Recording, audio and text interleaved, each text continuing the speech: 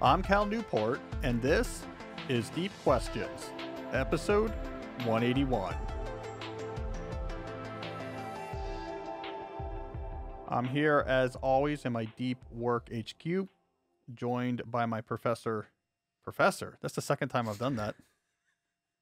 My producer, Jesse. So I keep trying to promote the professor. Jesse, we made a mistake last week that we've been hearing about, haven't we? Oh, yeah.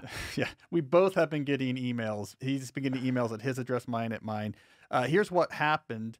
I mixed up fantasy writer Brandon Sanderson with writer Pat Ruthfuss. And I know the difference. I've read a bunch of Pat Ruthfuss. I know Brandon Sanderson. It's just sometimes when you're recording, your mind is going to a bunch of different places at once to try to set up what's coming next. And you can fall into these weird traps, like me calling Jesse a professor. And so I was mixing up Pat with Brandon. And Deep Questions listeners were not happy about that. We got some emails. You would think, Jesse, based on the number of emails we got and their upsetness, that we had announced that we were starting a new podcast in which me and Vladimir Putin would try to encourage parents not to vaccinate their children. You would think that's what we announced based on the volume and negativity of the feedback for messing up those two authors. So my apologies to Brandon, my apologies to Pat for mixing you up. I don't think Brandon cares. I think the $21 million Kickstarter that he just did is probably more on his mind than Deep Questions mixing up his name. I like the passion of your fan base, though. It's great. Yeah, well, okay, here's the telling thing about my fan base. So a few weeks ago when I didn't know the name of the starting quarterback of the Bengals, crickets. No one cares. When I mess up the author of the King Killer series and Chronicles and the author who finished the Wheel of Time, hundreds of emails. So I think that tells us something about our fans. Let's not lean into sports commentary and like ultimate fighting minutia. I think sticking carefully in the realm of fantasy, this is probably more our people. So I think we learned a lot this week, Jesse. Yeah, it was good. So what I want to do is a core idea. I think the series has been going well. The core idea videos, which we have been releasing as standalone videos at youtube.com/Cal Newport Media, have been some of the most popular videos we've been releasing. When Jesse and I had the original idea for doing a series of core idea segments, I made a list. Well, here are top of mind, the core ideas I come back to again and again in my writing and on this podcast. We have almost gotten through that entire list, but there is one topic left on that original list, and that is the topic I want to cover today, which is the case against email. Now, this is the ideas that I fully articulated in my most recent book, A World Without Email. I also explored a lot of these ideas in my New Yorker writing. So if you look back at my New Yorker archive from before and even after the publication of A World Without Email, I also explored a lot of these ideas in the pages of the New Yorker as well. I want to capture them all now in one core idea segment. There's 4 parts here that I want to tackle. One, I'm going to introduce the notion of the hyperactive hive mind. It's the most important piece of vocabulary that you will come away from this segment having learned. If you listen to one thing, know this term. 2, I want to get into why the hyperactive hive mind is such a villain in the context of modern knowledge work. 3, I'm going to tackle if it's so bad, why is it so common? And then 4, we will briefly touch on, so what should we do about it? All right, so that's my goal. So let's start with this first point, the hyperactive hive mind. So the name of my book was A World Without Email, and I got any number of seemingly clever notes from people, often in response to, let's say, a mailing from my mailing list, where they would say, I'm reading an email from you, and you are saying we should have no email in the world. Gotcha, right? Like, they're joking, but I would get that comment a lot. Like, how ironic is this? And this is where I need to clarify that the issue that I come after in that book is not email by itself. No particular beef with email as a technology. The actual villain of that book, the thing I think we should have banish more from our world, is what I dubbed the hyperactive hive mind workflow. Now, this is not an elegant title. I couldn't call the book A World Without the Hyperactive Hive Mind Workflow, but that's probably what I should have named it because that is accurately what the book is really about. So what is this thing, the hyperactive hive mind workflow? It is a means of collaboration in which the bulk of your collaboration occurs with ad hoc, unscheduled digital messages. So we're trying to figure something out. I'll send you a message. You'll send me one back. I'll bounce it back to you. So maybe it's, Jesse and I scrambling over the furor created when we mixed up Brandon Sanderson with Pat Rufus. And maybe I sent him an email. Hey, what should we do about this? And he sends one back. Like, well, maybe we should meet about it. And he's like, well, what about these times? You're just sending messages back and forth. They're ad hoc. So it's not like you had a particular plan. It's just in the moment, let me send this message. And they're unscheduled. So there's not like a particular time when this communication is going to happen. Email made the hyperactive hive mind workflow possible. But 2 key points here. It doesn't make it inevitable. So having email around makes it possible for you to do ad hoc back and forth messaging as the main way that you coordinate, but doesn't mean that's the way you have to. And 2, once that became dominant, other tools came along that made it even easier to engage in the hyperactive hive mind workflow. So you got, for example, instant messenger tools like Slack, like WhatsApp. They all are enabling the same workflow. And it's this hyperactive hive mind workflow that I want to put our attention on. So this brings us to the second point. What's wrong with the hyperactive hive mind workflow? Well, let me start by saying, in the abstract, nothing. It's actually a very natural way to coordinate. It is, in a pre-digital age, the primary way that human beings work together. If there was 3 of you out hunting a mastodon, it's 100,000 years ago, you would coordinate using the hyperactive hive mind workflow. It'd be ad hoc, back and forth, unscheduled messages. Hey, you come over here, stop there. I think he's over here. You go around that way. It's a natural way that human beings collaborate. So there's nothing fundamentally wrong with it. It's very natural. It's also quite flexible, right? You have one tool, one communication tool. You figure things out on the fly. There's very little overhead, very little predetermination required to figure out how to get things done. We just sort of rock and roll and get things done. So abstractly speaking, there's nothing particularly wrong with this mode of collaboration. The issue is that it doesn't scale. So email, the arrival of email made it possible for very large groups of people to coordinate with each other on a large number of things, all using this hyperactive hive mind. Because now with almost no friction, I can shoot off a message to almost anyone in my organization, almost any of our clients, any of our contractors. We have this very low friction, simplified way of communicating. It is in the scaling that the hyperactive hive mind began to weave its web of negative implications in the modern office. And here's why. Let's walk through this thought experiment. If I work with one other person and we're working on one thing and we're not in the same room, going back and forth with unscheduled email messages is a perfectly reasonable way for us to coordinate. All right, well, did you get this? Should we meet? Well, when can you meet? What do you think about this? We could go back and forth. It's a perfectly reasonable way for us to coordinate. So let's say a typical thing, just so we can use round numbers. So we want to coordinate about, it's going to require about 10 back and forth messages. That's fine. With 10 back and forth messages over the course of a day or two, no big deal. Now imagine like the typical knowledge worker, we've now scaled up the number of people we work with and the number of things we work on. And now we have 10 different things that are going on. A big project over here, a report that has to get to a client, trying to reschedule a visit with a candidate that's coming in to interview. We're trying to figure out a problem, working back and forth with facilities because there's something that has to be repaired. So we have like 10 different things going on. Each of them are being worked out with the hyperactive hive mind workflow.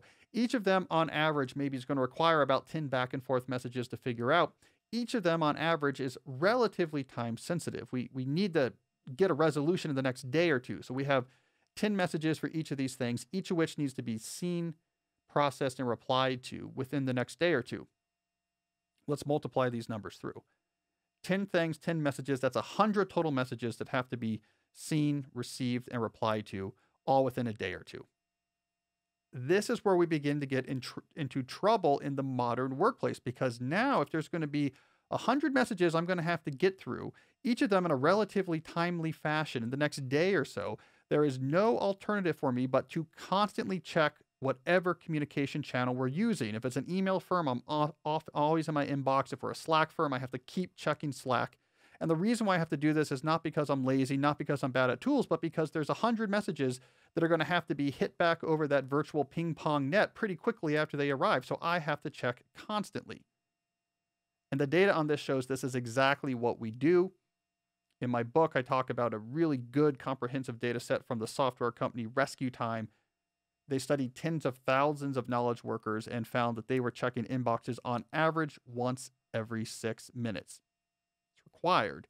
If you have hundreds of messages that are going to have to be seen, each of which is going to have to be responded to relatively quickly, just so progress can be made on the various projects you're working on. All right, so now we have a situation where we have to check an inbox or a chat channel once every 6 minutes, because this is the only way now work is going to unfold. Every one of those checks induces a cognitive context shift. You see an inbox full of information, different than what you're primarily working on, a lot of which is urgent, all of which is tied to specific individuals that need things from you.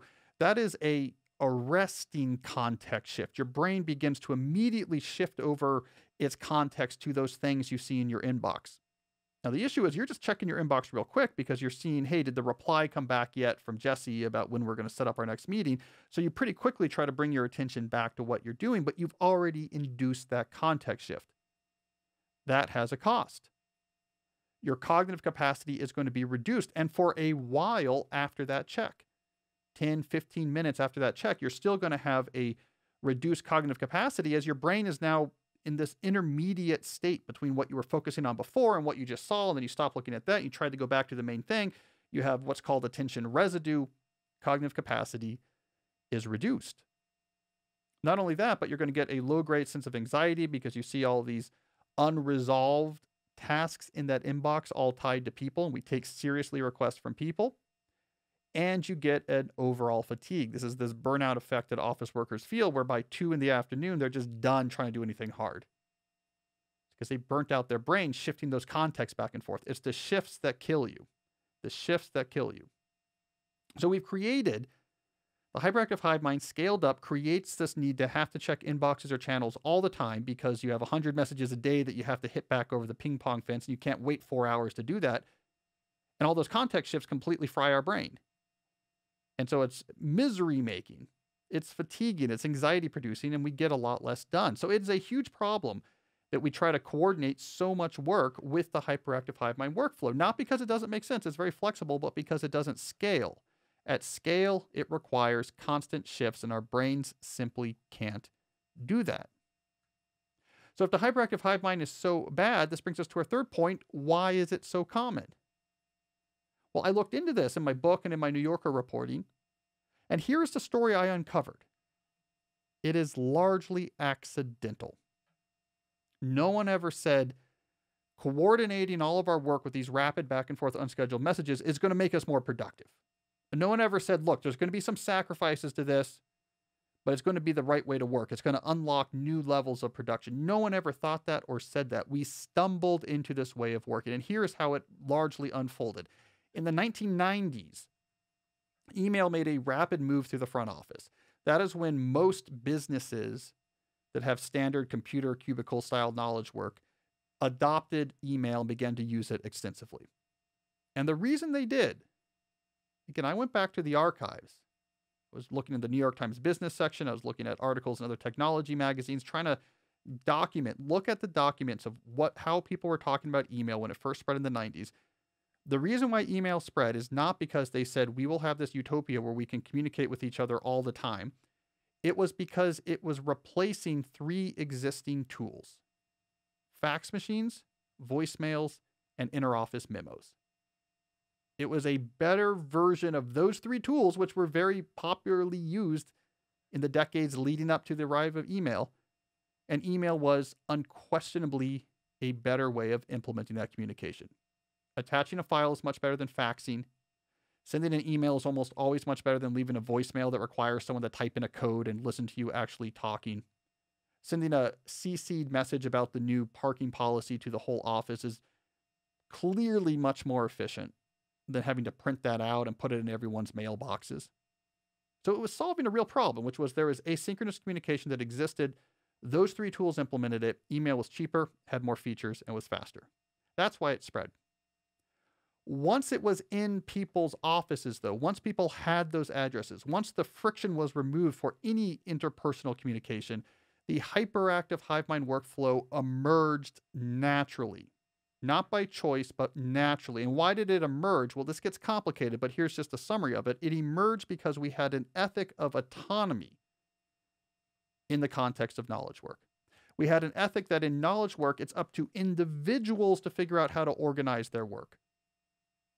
Productivity is personal, we said. How you keep track of things, how you choose what you say yes and no to, how you manage your time during the day, how you manage your tasks. That's up to you as the individual. Buy a Cal Newport book, buy a Stephen Covey book, buy a David Allen book. That's none of our business. We give you objectives and we motivate you, but you figure out how to do your work. That is the dominant ethic in knowledge work for various reasons. In that context, where we leave the organization and execution of work up to the individuals, it is not surprising that when this new tool emerged, we began to use it in the most flexible, easiest way possible. The hyperactive hive mind was convenient and flexible, so we all sort of fell into it because there was no one looking down at the organization as a whole and saying, what's the best way to do this work? When we make our own decisions, we end up with whatever is easiest in the moment. And so we stumble backwards in this swamp of autonomy towards a world in which the hyperactive hive mind was dominant. And we look up, and by the early 2000s, found ourselves context shifting every 5 to 6 minutes, miserable, barely able to get any real work done. So that brings us to the final point, which is what should we do about this situation? Well, now that we know that it's largely accidental that we arrived here, now that we know that there's more damage than we may have expected occurring because of all these context shifts, this should embolden us to seek solutions.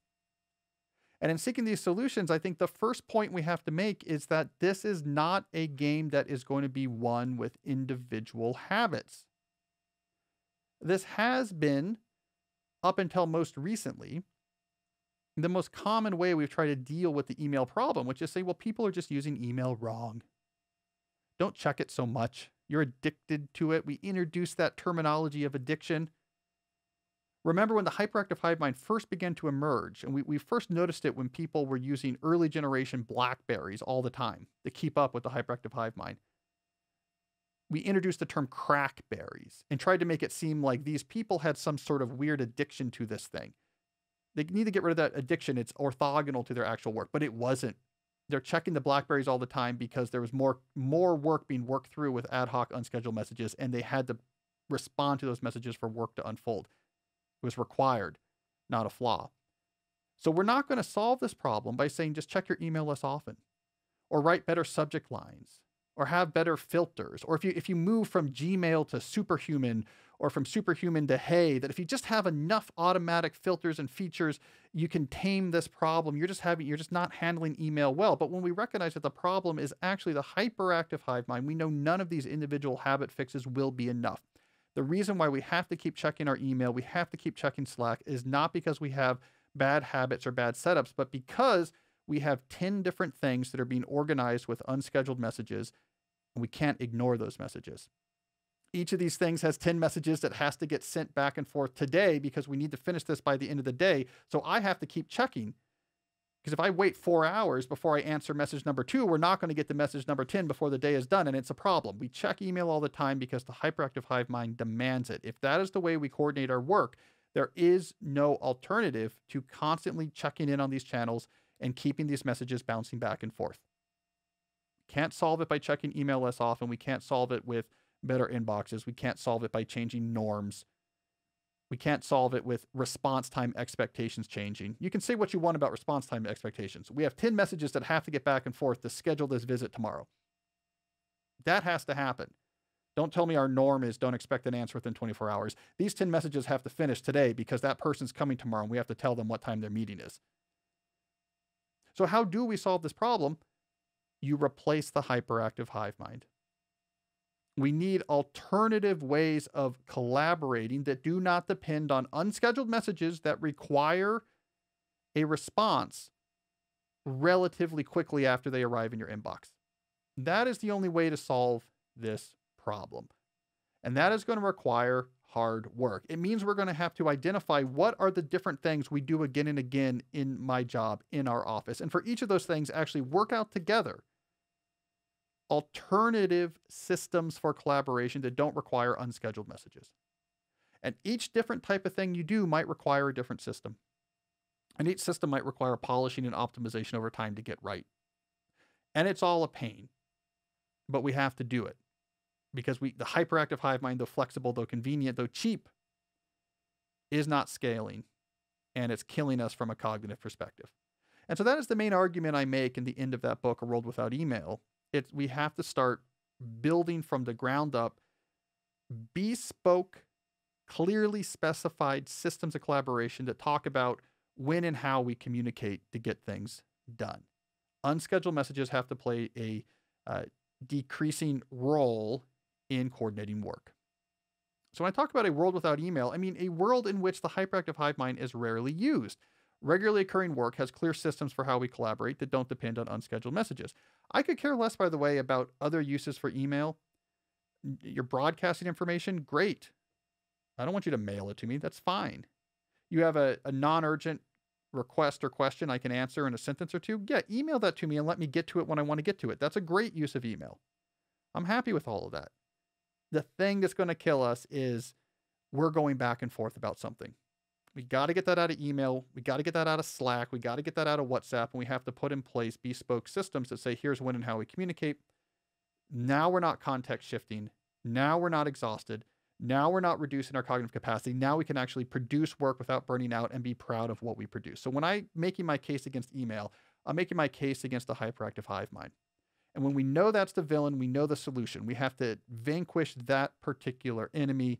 And yes, it's a pain because we have to replace him with alternative ways of getting things done. But work is not supposed to be about friction reduction. Work is not supposed to be about what's easiest. It's about what works. By definition, work is resistance against objects at rest. It's supposed to be hard. So yeah, it's a pain to figure out. For this client memo we produce every month, instead of just rock and rolling on email, let's have a system where drafts go to these shared folders at these times, and we use the comments, and the designer knows that at this point he can grab what's in this shared document and design it, and I'll sign off on it virtually, and I have office hours every day, and if you have questions, you come to my office hours, that's when we discuss it. You have to do stuff like that. More overhead, more annoying, more delays, but it gets rid of the need to have to check an inbox or check a chat channel, look for an unscheduled message and reply. That is the key. That is the world we need. We have to get past this world where we just rock and roll with communication tools. We have to get more bespoke and more structured. But if we do, we're all going to be much happier and we're going to get a lot more done. All right, so that is my core idea. The last core idea from my original list of ideas I wanted to tackle. There's other core ideas I'll do, and feel free to send in suggestions to me. You can send that into interesting@calnewport.com. Other things you've heard me talk about, you think we should do a core ideas video on, I'm happy to hear it. But that was the original list. So our playlist will soon be completely up to date. All right, well, we got a lot of good questions to get through today. Before we do talk about a couple of the sponsors that make this show possible. First is My Body Tutor. And My Body Tutor was founded by Adam Gilbert, who I have known for a long time. As I've mentioned before, he used to be the fitness advice guy back in the early days of my Study Hacks blog. His company, My Body Tutor, a brilliant idea, especially for our current moment, is a 100% online coaching program that solves the biggest problem in health and fitness, which is the lack of consistency. Right? They do this by giving you an online coach who helps come up with your plans around eating and exercising that makes sense for you and what you're trying to do and what's going to be sustainable. And then you check in with that coach daily. See, that is the issue in health and fitness. It's not figuring out what to do. It is consistently doing it day after day, and having a coach is the way to do that. Now, of course, if you had to actually hire a trainer or a nutritionist to come to your house, it'd be really expensive. But in the age of the internet, why do that? These coaches are online. So now almost anyone has access to that type of consistency. So anyways, I think it's a good idea. I know he's been killing it, especially during the pandemic when people stopped using gyms. Adam and his coaches are the best in the world at delivering highly personal accounting and coaching. So here's the good news, because I know Adam and he's a good guy. He is going to give Deep Questions listeners $50 off their first month. All you have to do is mention this podcast when you join. If you have any questions, Adam wants you to call or text. You can actually find his personal cell phone number at the top of every page of mybodytutor.com. This is a highly personalized service. I think that emphasizes it. So go to mybodytutor, Tutor, and mention Deep Questions when you sign up to get $50 off your first month. But I also want to talk about Blinkist, longtime sponsor of the show. Now, Jesse, when we were last doing an ad for Blinkist, I had asked you to look up something on the Blinkist website, and all hell broke loose. Like from what your computer restarted, some weird CAPTCHA thing happened, your browser overloaded, your smoke started coming out of the disk drive. But the moral of that story is the reason why that all started was you weren't seeing the Blinkist homepage because you were already logged in because you are a Blinkist user. Yeah, I am. And so let me ask you, I'll tell you how I use Blinkist. How do you what's your Blinkist strategy these days? Well, just this morning I tried something new. I went on to check out one of their audiobooks. So for the Sports Gene with David Epstein. So oh, interesting.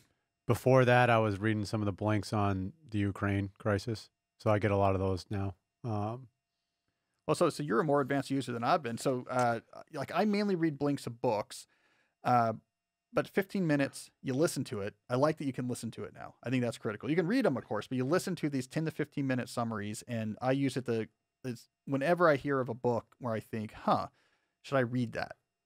I go to the blink first. And it actually really helps. You can really get a sense. I mean, it's not a good sign for the authors when I say no, but you can really get a sense from these short blinks of, oh, I see what this is about. Okay, I get the idea. Good enough. And sometimes it's, no. I really want to go deeper on this. I mean, we should probably explain for the listener, what are we talking about here? Blinkist is a subscription service.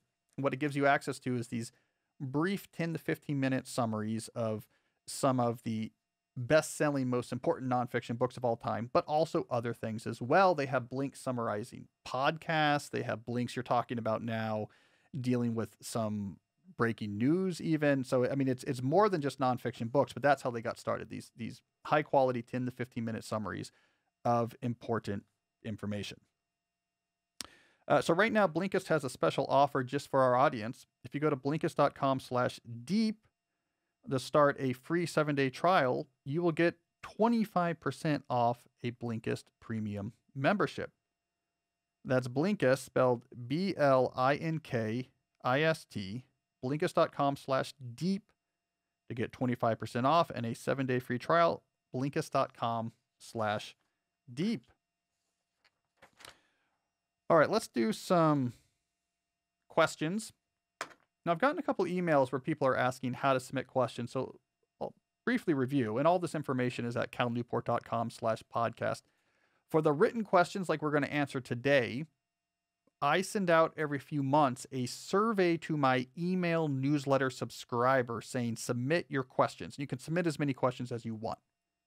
So if you want to contribute written questions, you have to sign up for my email newsletter at calnewport.com and wait until the next time I send out that survey. We probably have one coming up pretty soon, right, Jesse? You look at the questions. We're probably getting to that point where we're going to ask for new questions soon. Yeah, it'd be a good time to ask for some more in the springtime. So now's a good time to sign up for that newsletter if you want to contribute. The reason why I do that, by the way, is I figure people who subscribe to my newsletter and they're getting my weekly essay, they know what I'm all about. They know my big ideas. They know my take on things. They know the common vocabulary that I use. So the questions they ask are way more on point for me in the show than if I just had a link for anyone in the world to send questions. We're going to have, I don't know, a lot of questions about, I don't know what's popular these days, but K-pop bands. Crypto, yeah. NFTs of K-pop bands. So we do it that way. The audio questions uses a completely different service called SpeakPipe. But again, there's an easy link to it you can get at calnewport.com/podcast. It allows you to record those audio questions straight from your browser. All right. So speaking of which, let's get to some questions. Our first one here is from K-pop crypto lover. Oh no, I think we spoke too soon, Jesse. We spoke too soon. No, none of that. These are newsletter subscribers. They know what we're all about. Our first question comes from Ryan. Ryan says, I'm a university professor and a comic artist. I'm getting ready to launch my upcoming book on Kickstarter on New Year's Day. All right, so that's a little bit of a reveal that this question was submitted a little while ago because we were recording this in March and he's talking about New Year's Day. Moving on, though. Ryan says, in an effort to get the word out, I'm planning a big online tour in which I'm talking with a different media outlet every day of my month-long campaign. My question is, I fear that I may be devoting too much time to promoting the release rather than finishing the book. My comic is almost complete, only 2 more pages to go, but I'd really like to have it done by the launch. Any tips for prioritizing that deep cartooning work in the face of trying to make a big noise about my upcoming project? Well, Ryan, it's a good question because I want you to be very wary of the publicity marketing. It is an easy trap, a seductive trap for those that are producing commercial creative products to allow your energy to be increasingly drawn towards strategies for getting the word out. Now, the reason why it's so seductive is because it presents a completely different type of challenge than actually producing creative output. It is a challenge that is not trivial, but it's very tractable. It's what I used to call checklist productivity, where you can go online and take an internet marketing course and follow some podcast of internet marketers and figure out a checklist. Do this, this, this, and this, and feel like you have some insider knowledge that the normal person won't do, but it's also consistently executable steps. Make these calls, do this with your website, set up a funnel this way. So it's very fulfilling. It takes effort and it feels like it's insider information, but you know for a fact you can get it done. Checklist productivity is incredibly seductive because there's never this moment of, I'm just stuck. I'm trying to produce something new. I don't know if it's good or not. I could fail. I could produce something and it's bad. I couldn't have an idea. Checklist productivity, you can always get through. Writers, cartoonists, artists get very seduced by this because, man, that's so much more appealing than actually producing writing or producing cartoons or producing art because it's tractable. Check, check, check. You check off the check boxes as you go. So I want you to be careful, Ryan, that you're not allowing your time to be increasingly consumed by these marketing publicity plans because it's fun, because it's better, it's easier, more fulfilling in the moment than actually trying to draw cartoons. Now, it's not to say that stuff doesn't matter, but what I typically talk about is that when it comes to creative output, the number one thing you have to do is be so good you can't be ignored. You have to produce stuff that is of really high quality. You got to do that. That's the core. Without that, with a few exceptions of internet influencer weirdness, you're never going to get somewhere that far. That's where your attention has to be. And then you want some sort of reasonable publicity marketing plan based on what you have available that helps try to spread the word. But if you don't have something to spread the word about, it doesn't matter. So you almost want to confine the marketing and publicity to like, here are reasonable tested things to do. Here's when I'm going to do this work. I put it in a box. I'll execute that. It's a 3-week period. But what I really care about is the production. So in your case, I would say you need some cartoonish equivalent of the John McPhee method. And by the John McPhee method, I'm referring to an essay I published on my blog and newsletter recently, where I talked about, on the occasion of John McPhee's birthday, his method of writing, which is 500 words a day.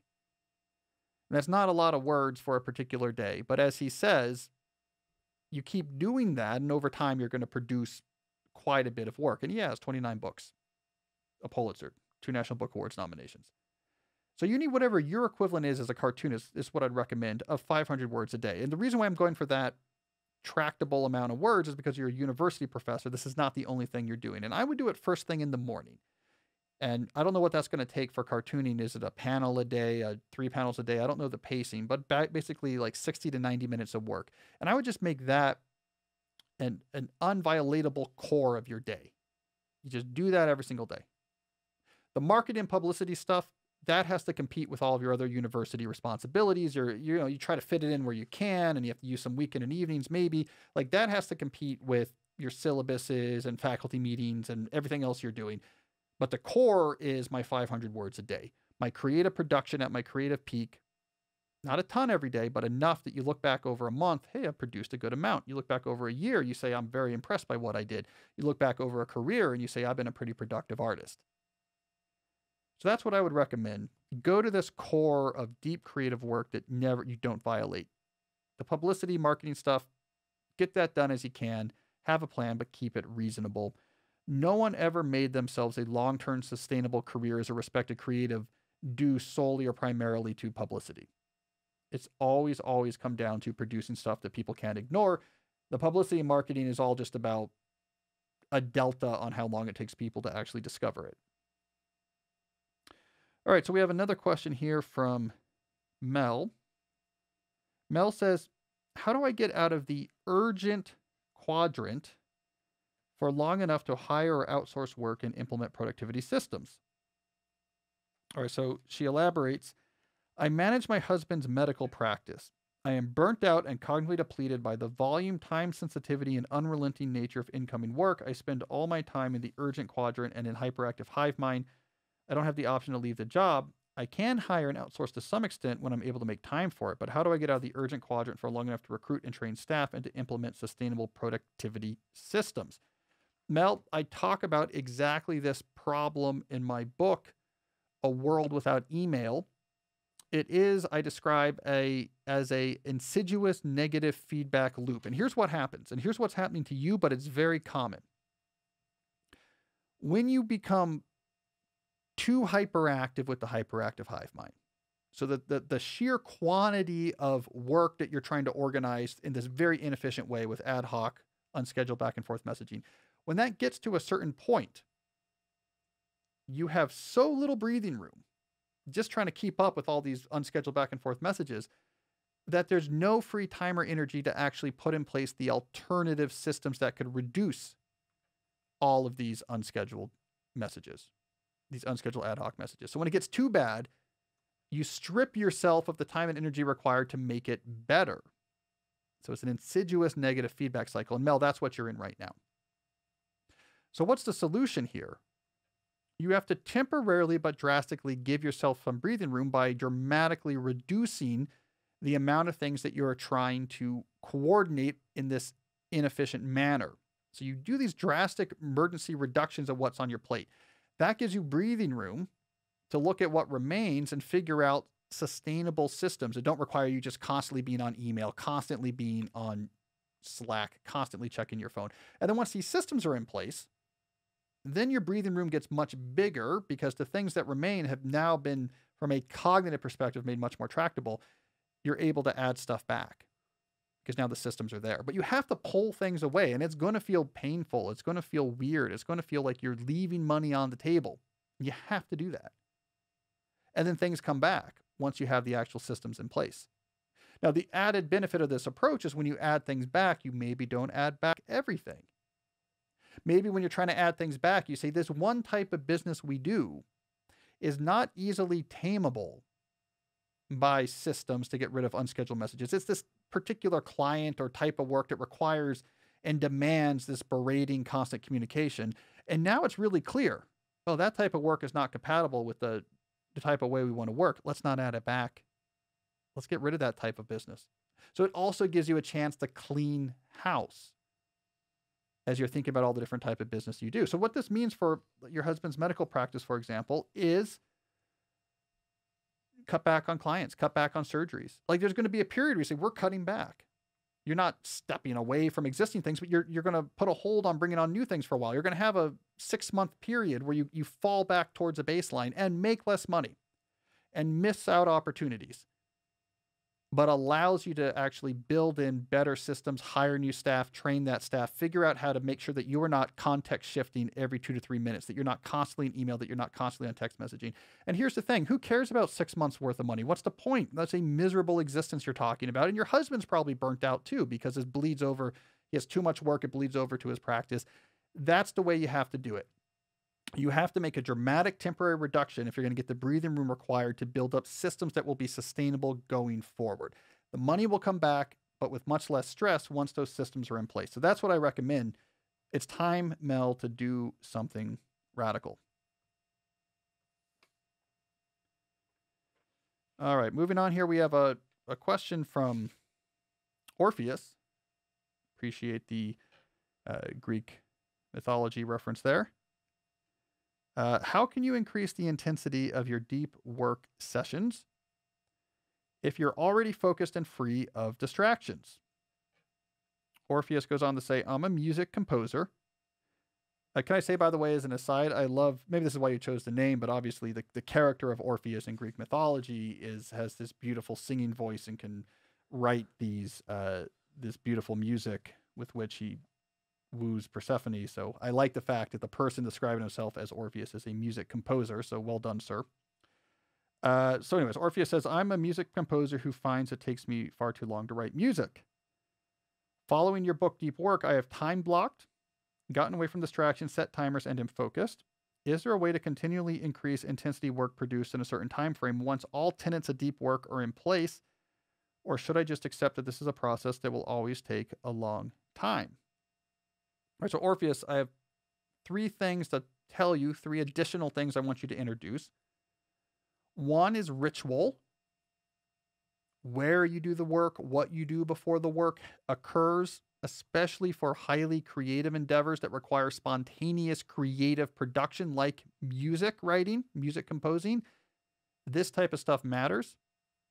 And it's probably worth investing money in.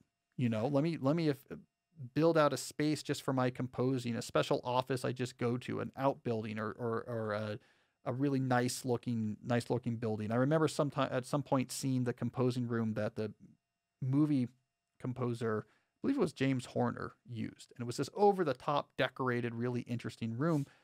It matters for this type of thing. What's your ritual before you write? When do you write? It's, you walk through the forest, you have a certain type of, yerba mate tea just before you sit down. There's a certain type of music playing on a vintage record player through really high-end speakers. Like you want to lean on ritual for doing something that is as demanding as spontaneous creative production. And don't think about this as wasting money. Think about this as necessary investments to actually make creative work at this level have a maximum chance of succeeding. So that's my first suggestion. My second is peers, by which I mean the people you spend time with. Spend more time with people who do high-level creative work for their job. Just being around people, artists and writers, other composers, other musicians that really take their work seriously and do it at a really high level, preferably at a level where you want to get.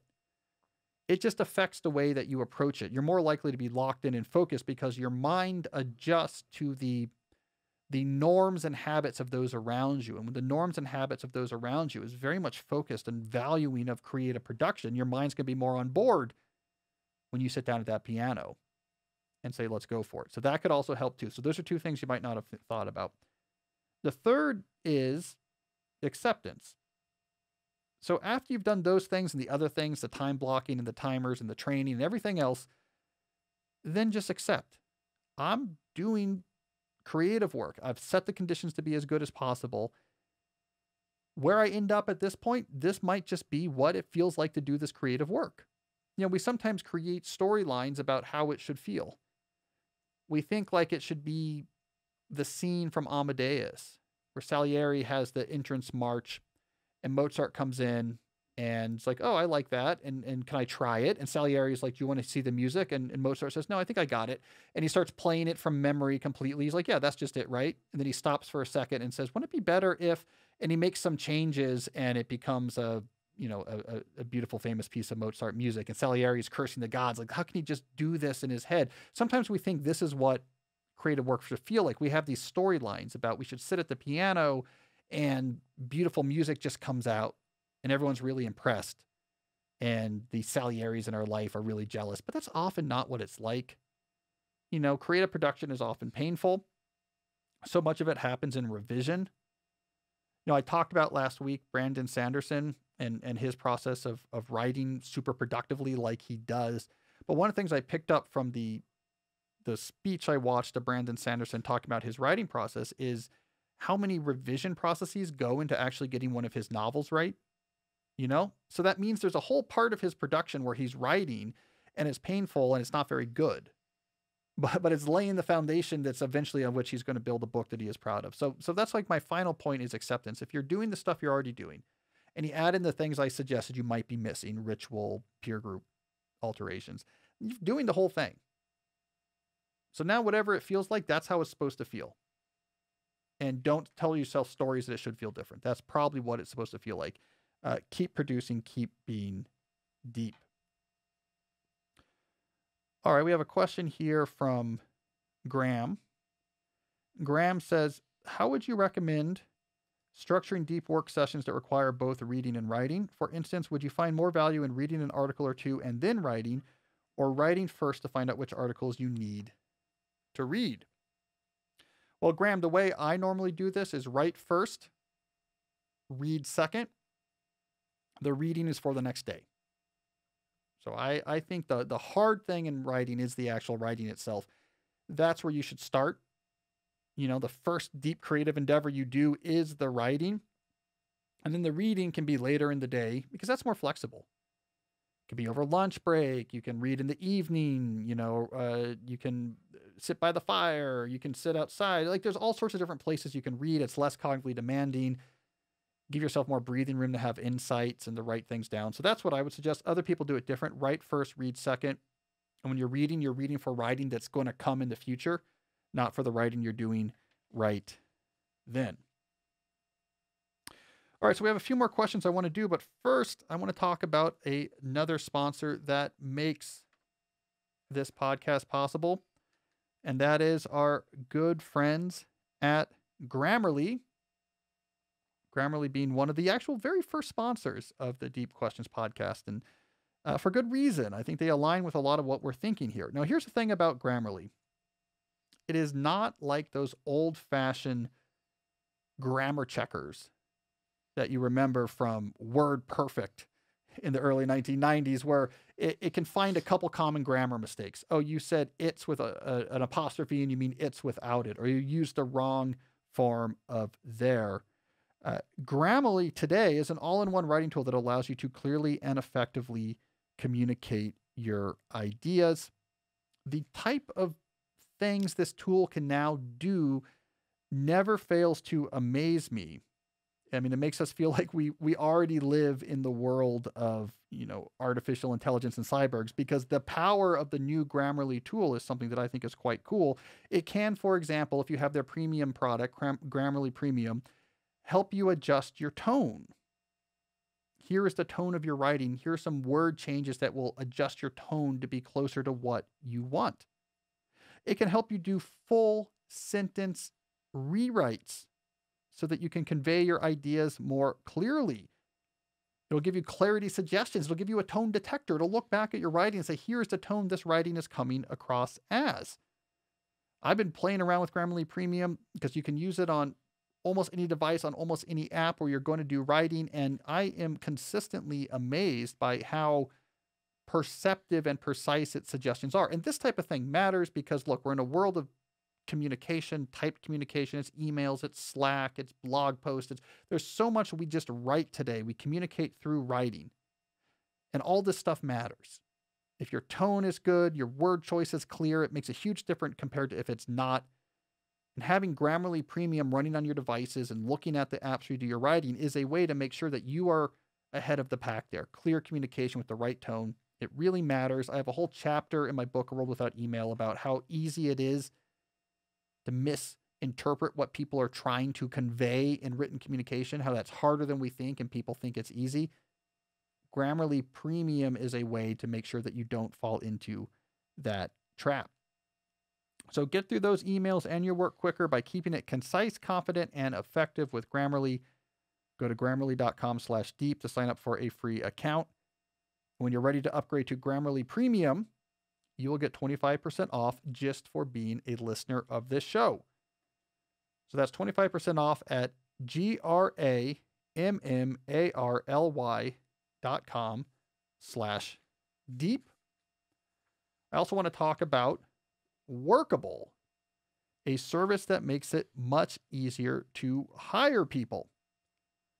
Now, Jesse, we've talked about before the ineffective method I used to hire you, right? Which involved me putting a net on the floor in Barnes & Noble near the business advice section and then essentially cinching it up to capture and kidnap you. Not a scalable solution. If you want a scalable solution, I would suggest going instead to our sponsor, Workable, which is going to make that hiring a lot easier. It helps you find the right candidates and hire them fast. So one of the things it does is going to help you, and this literally is their wording, cast the widest net possible. And again, I have to caveat this. They do not mean literally putting out a net to catch people. They mean it metaphorically here. By posting your job to all of the top job boards, more than 200 total, with just one click. But what makes Workable really cool is not only does it make it really easy for you to post your job listing to all these places, is that it then helps you on what happens next. So it helps you evaluate and hire quickly with modern tools like video interviews and e-signatures. It also has tools to help you automate repetitive tasks like scheduling interviews, so you can focus your time on actually talking to candidates and seeing who is right for your business, and not on the shallow logistical administrative work that really makes hiring much harder than it realizes. Like right now, Jesse, you're helping. We're hiring someone to help with some of the audio. It's a pain, right? There's like a lot of it's just there's a lot more logistical and administrative back and forth, right? Yeah, for sure. And so if you're trying to do this for a lot of positions and you're hiring a lot of people, your day can get lost to the administrative details. So Workable helps make that easy as well. I mean, I have Jesse out there setting net traps all over the place to try to find this audio engineer. I mean, we're hanging out next to like nightclubs and at conferences back by the sound panels. It's a pain to get all those nets set and to go see who we've captured. We need Workable, Jesse. I think that's what I've learned. We need to stop spending most of our ad budget on nets and instead get Workable. Yeah, the nets take up a lot of space too. Yeah, we have a whole room full of nets. So Workable is our future. So anyways, start hiring today with a risk-free 15-day trial. And if you hire during this trial, which many do, it won't cost you a thing. So they're not going to charge you if during the free trial you end up hiring someone. So go to workable.com/podcast to try it out for free for 15 days starting today. Workable is hiring made easy. I don't know. One day we're going to look up and have no sponsors left, Jesse. We got to tighten up the ship here. We can't tell them about our nets. Oh, well, we try. Right, let's do a few more questions here. I have one from Katie. Katie says, I know thinking deep is a thought or work process of younger adults, but how about addressing the older population? Retirees like myself have lots of time on their hands, and really, after you've worked so long in one profession, you don't know what to do with so much time. I'd like to learn Spanish or be more productive, but who knows in what, and how does deep thinking become a process in our life? Well, Katie, earlier in this show, we did this question a few times, and what I would often come back to is for people who are later in life, who are retiring or have retired, the deep life bucket method becomes very important. Now go watch my video on the deep life core idea, youtube.com/Cal Newport Media. Watch that video to get brought up to speed on what the deep life bucket method is. But there is fewer circumstances where this method is more effective than for people who are retired, because what it's going to force you to do is look at the different elements of your life that are important. And then for each of those, get rid of the noise and boost the signal. Get rid of the junk that's not returning you much, and put in place habits and endeavors that are really giving you a high return on time investment. Now, when you're retired, you have a lot more time to invest, so this process becomes more exciting. But the bucket method, where you're breaking up your life into these different parts, prevents you from having capture in just one element of your life, or from getting too lost in minutia. It gives you some structure to this whole process. So I think it's one of the exciting things about retirement is you can re-engineer your life in this systematic way, and you have so much more levers to pull and knobs to turn than, say, someone who is up to their ears midlife, at a peak of their career trajectory, which is eating up all their time, and every minute that remains is wrangling kids. I mean, you now have the promised land, Katie, which is some room to actually do some cool things with your life. So go listen to that, watch that video. I'd say not listen, but watch that video on the deep life. The bucket method will help organize your efforts going forward. All right, so we have another question here. Speaking of careers, this one is from Jeff. Jeff says, "Hi, Cal. Earlier this year, you were talking about how the principles of your book, So Good They Can't Ignore You, don't really apply to lawyers because the more career capital they get, the more work they get, which leads to less freedom and less autonomy. My question is, what should we lawyers in the audience do?" And he goes on to say that he is a sixth-year associate.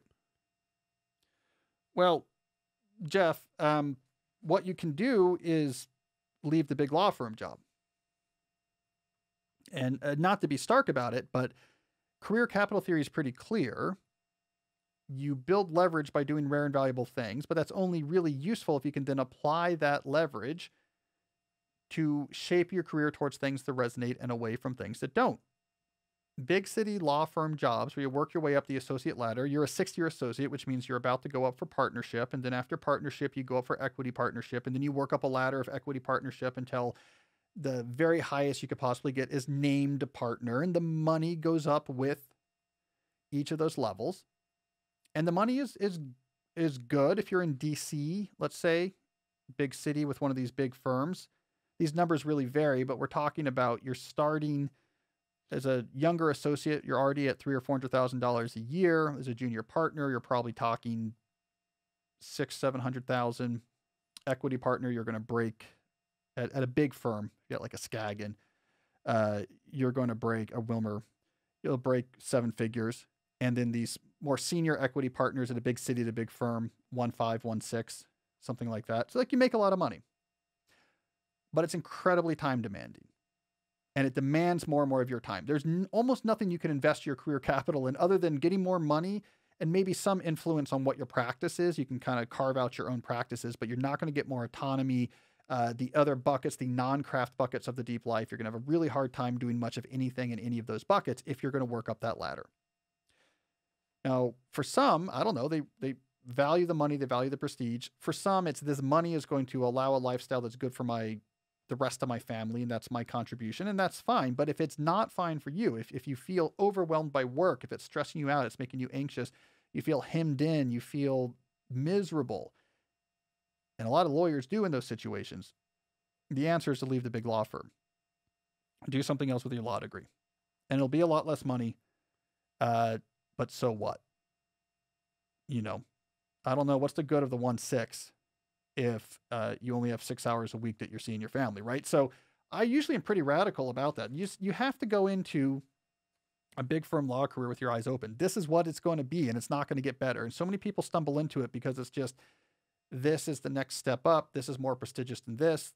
And it's not that there's not value in doing something competitive. There is. And it's not that it will make you feel better, because it does. And it's not that you don't get pride out of having such a hard elite job. You should. It's very difficult to give you someone to pay you 7 figures for anything, right? That's hard to do. And there is some pride there.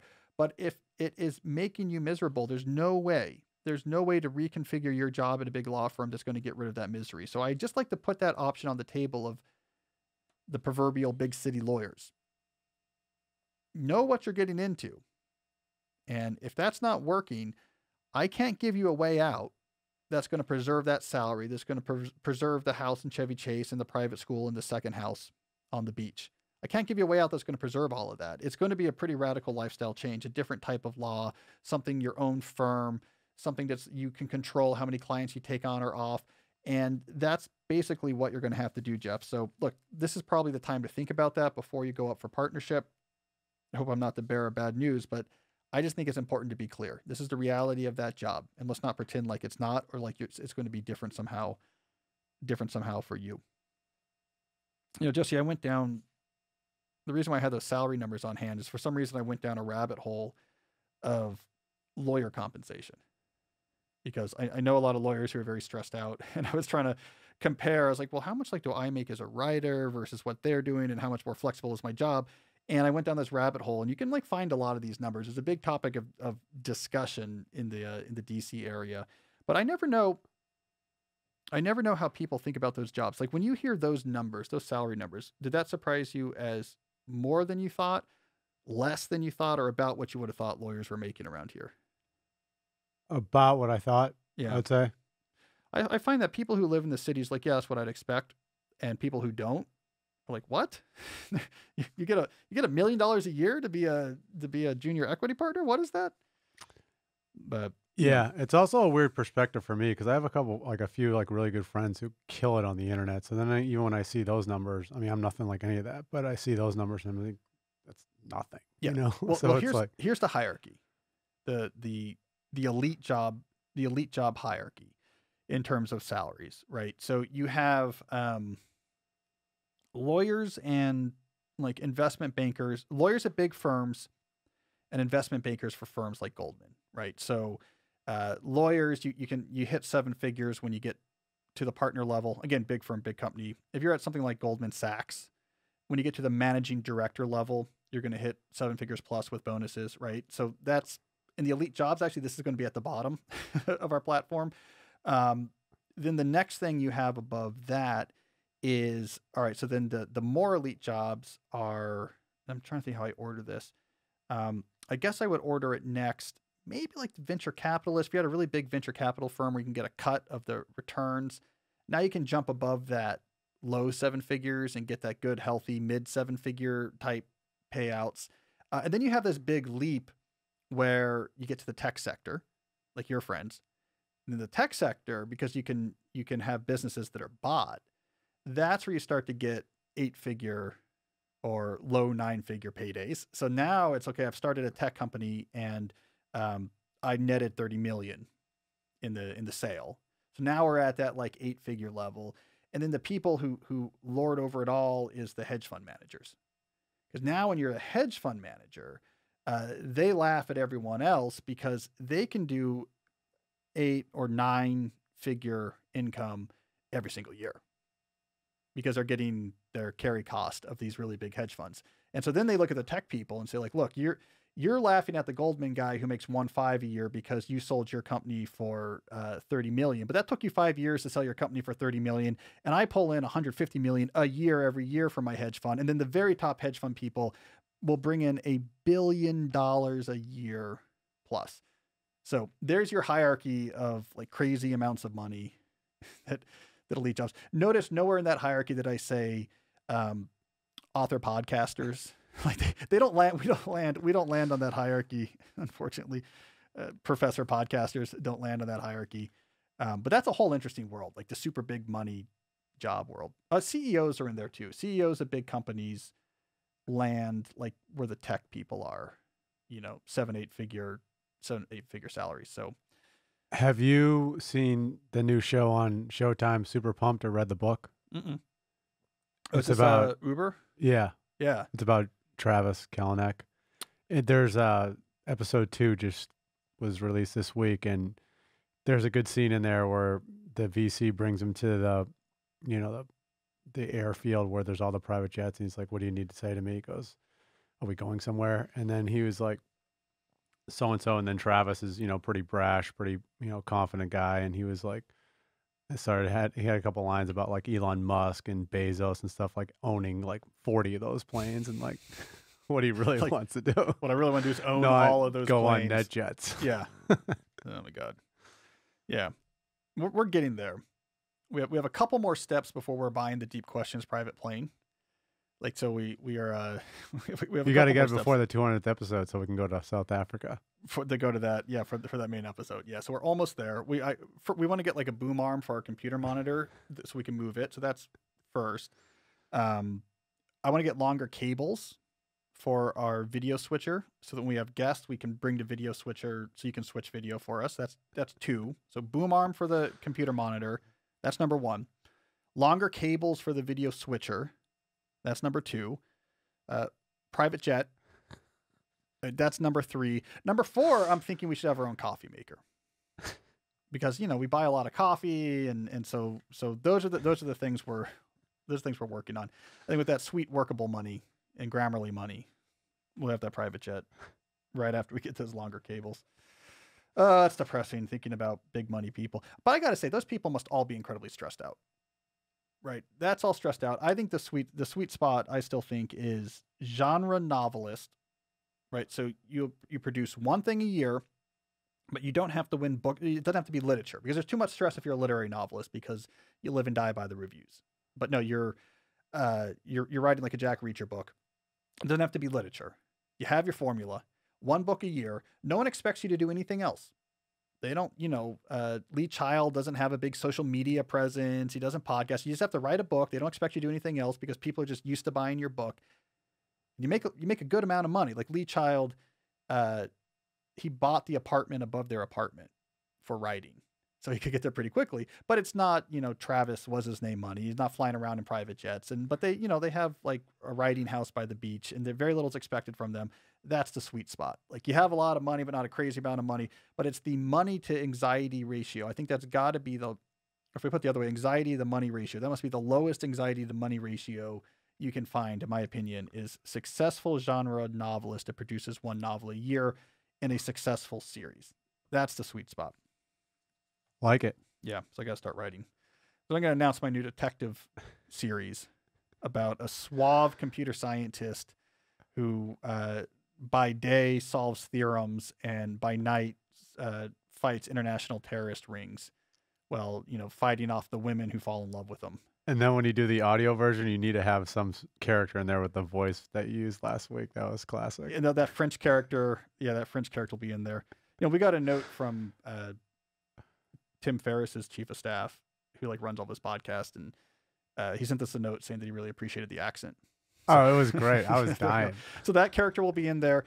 And the character will obviously be me. We'll call him Kevin Newhouse, but it'll clearly be me, but I'm going to have David Goggins voice him. So he's going to have this really aggressive, deep, awesome voice. And the audiobooks are going to have a lot of musical interludes, action musical interludes while I fight.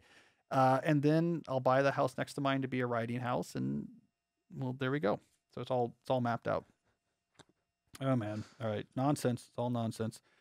All right. Let's try to do 2 quick ones, because I know we're running a little late here. All right. We got one here from Jeff. Jeff says, does context switching affect reading comprehension? Yeah, it does. If you're trying to read a book, but you keep initiating context shifts, you have to keep checking your text messages because there's a conversation going on, or you keep checking your inboxes, or if you're like me the last few days, you're constantly checking updates on the baseball collective bargaining agreement coming together. You're going to remember much less from the book. Your mind is going to have unrelated networks that are activated and some relevant networks inhibited. You won't understand that as well. So if you're reading something you care about, just read. And if you want to communicate, go off and communicate. Separate those two things. All right, one more question. Matt says, what do you think of the critique of hyperlinks expressed in the writings of Nicholas Carr? Well, Matt, I think that critique quickly aged. It quickly aged, and the specific content of that critique is not that relevant, but the spirit of that critique is really relevant. So just briefly, I think Matt is talking about the book The Shallows by Nicholas Carr, which is now pretty old. It's from the first decade of the 2000s, and it was one of the first books to look at the impact of content consumption online on our ability to think deeply or think clearly. And back then, the studies he was citing had to do with the impact of comprehension of reading websites that have hyperlinks, because you read for a little bit and then you follow a hyperlink and you follow that hyperlink, as opposed to linearly consuming information as carefully structured and written by the author. Now, it's less relevant today because people don't read long articles with hyperlinks anymore. The technology went past that. That's an out-of-date technology, but things are even worse. So instead of now making it easy for you to escape from a carefully structured piece of long-form content, we just got rid of the carefully structured long-form content. And we just read 250 characters for Twitter, or captions on Instagram, or we shortened that down to memes. Let's just have a picture with a couple sentences on it, or videos that are incredibly tightly edited, boom, boom, boom, boom, boom. And so we we got rid of the option of even not following rabbit holes by just making everything just quick rabbit holes. And I'm sure that is amplifying the issues Carr talked about. Reducing attention, reducing the comfort when it does come time to read something like a book, reducing our comfort with doing that. Our mind wanders. We can't sustain attention. So, yes, the hyperlink critique is quickly got aged, but the underlying spirit of the medium of internet communication pushing us towards a more fragmented mind, those issues have amplified to a point that I think even Carr wouldn't have predicted in his most pessimistic moments back when he was writing that book. All right, well, that's all the time we have for today. Thank you, everyone who sent in their questions. As I always say, if you like what you heard, you will like what you read on my weekly newsletter at calnewport.com. You'll also like what you see. Video of this full episode and every segment and question answered today can be found at youtube.com/calnewportmedia. I'll be back on Thursday with a new episode of the podcast. And until then, as always, stay deep.